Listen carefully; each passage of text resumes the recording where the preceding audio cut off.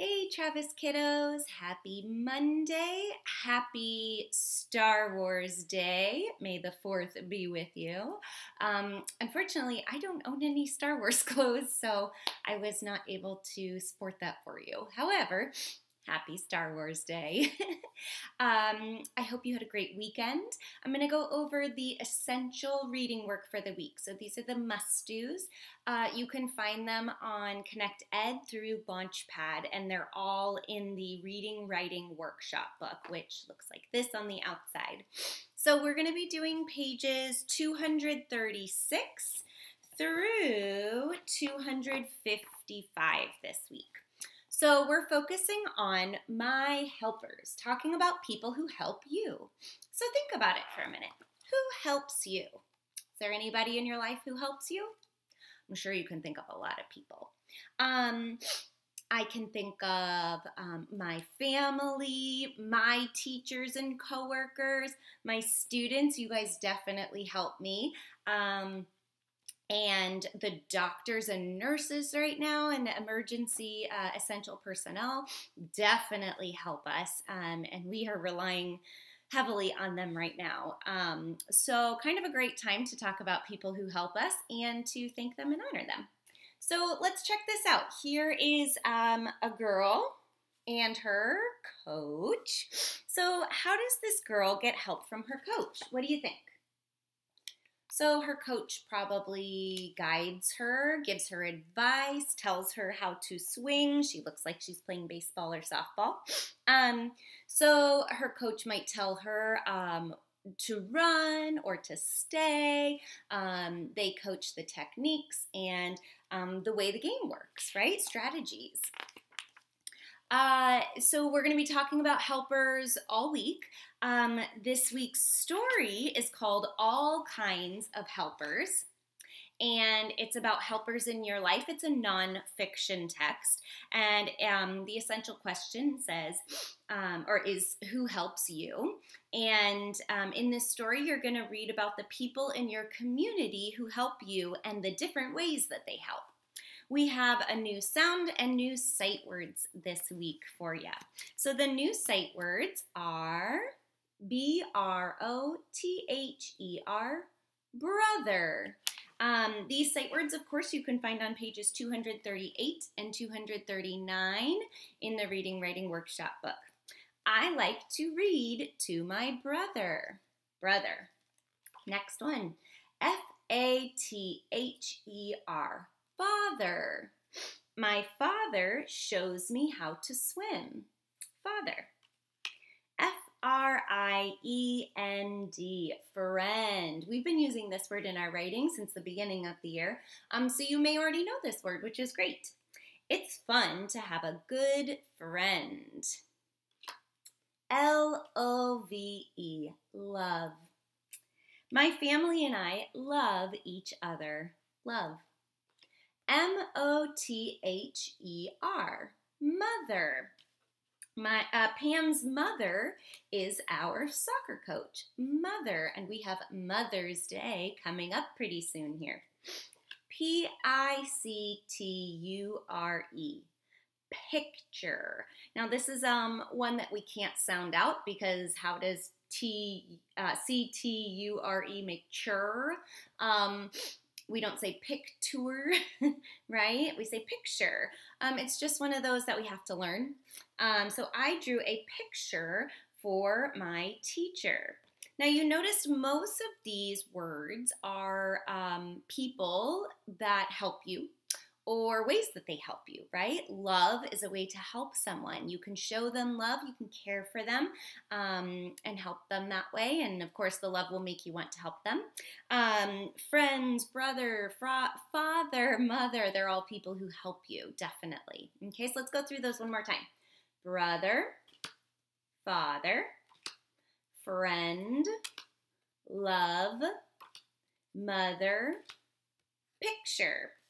And we also have two vocabulary words this week, accept and often. Now, accept, we kind of say both words. There are two kinds of accept. We kind of say them both the same. There's accept and accept. One starts with an A, one starts with an E, but they have very different meanings. So accept with an A is our word for the week. Will you accept this gift? So that is that you will take it and you're okay with that, right?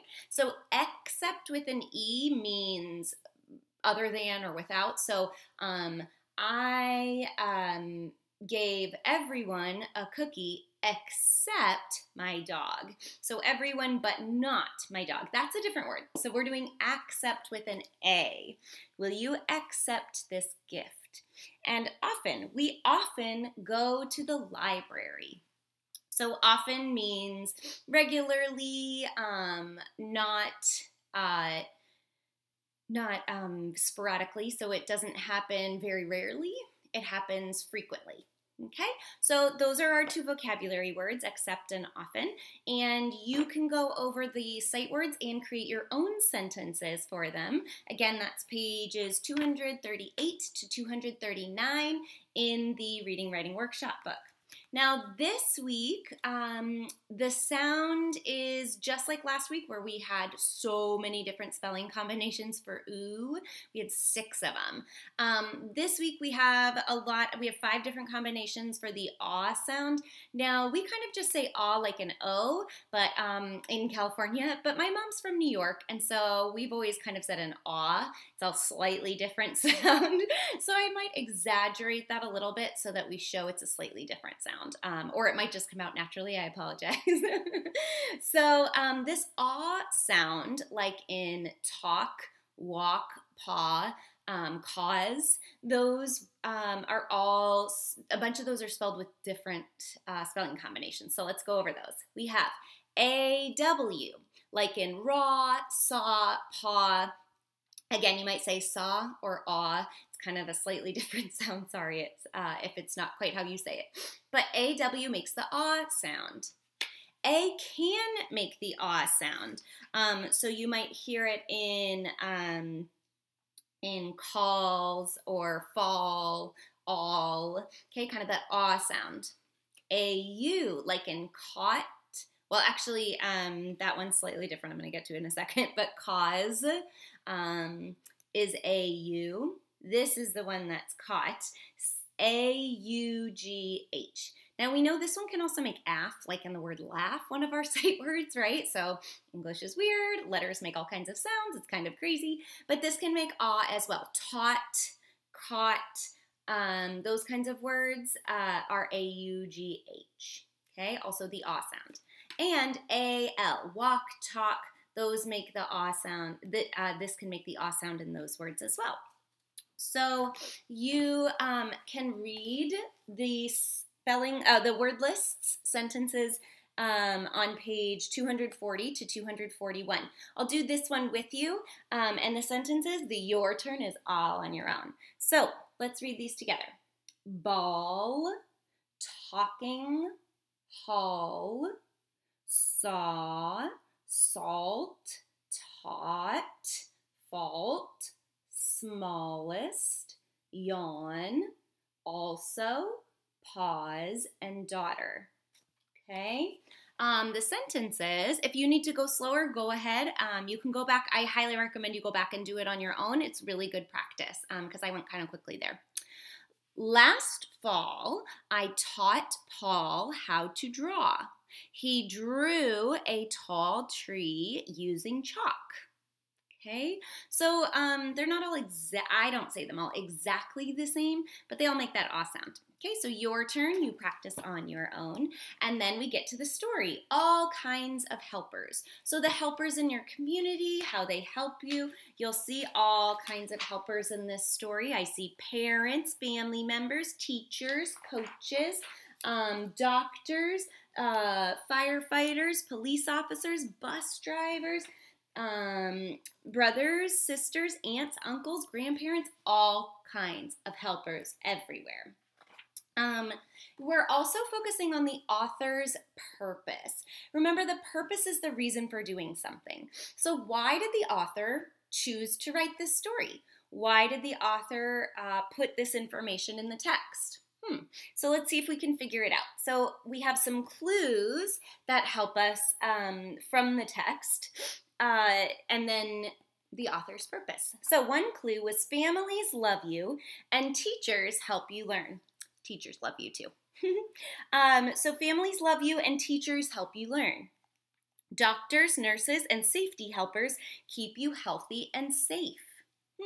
So those are two clues that lead you to the author's purpose, which is to let you know that there are many people helping you in many ways. Okay, that's why the author wrote this selection or text, was to teach us that. Okay. We'll continue to talk about that through the week, and we can find the author's purposes in all the stories that we read today, or all the texts and selections that we read this week. Sorry, not today. Okay, so about the text, write about the text. This is your writing for the week. So the text, the model is an informative text. It's information writing, so it's facts, nonfiction, expository, we also call it. So all kinds of helpers. It's in response to that text that is just before this. And so this student model is writing about how someone helps him or her. Okay, so you can read through that, and then you're going to write about a group of helpers in your community.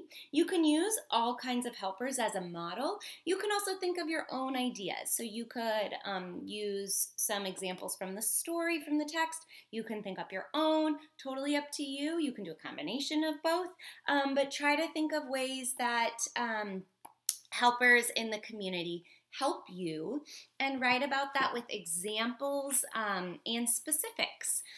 You can get really detailed in this writing. We've been working on adding details, varying sentences, including adjectives, all those kinds of things. So you could try to start with an opening sentence, put all of your information, and a closing sentence at the end. That would be a great structure for this since it's an expository writing. So all of that work, again, is in your Reading Writing Workshop book in ConnectEd on Launchpad. As always, have fun with it and happy learning.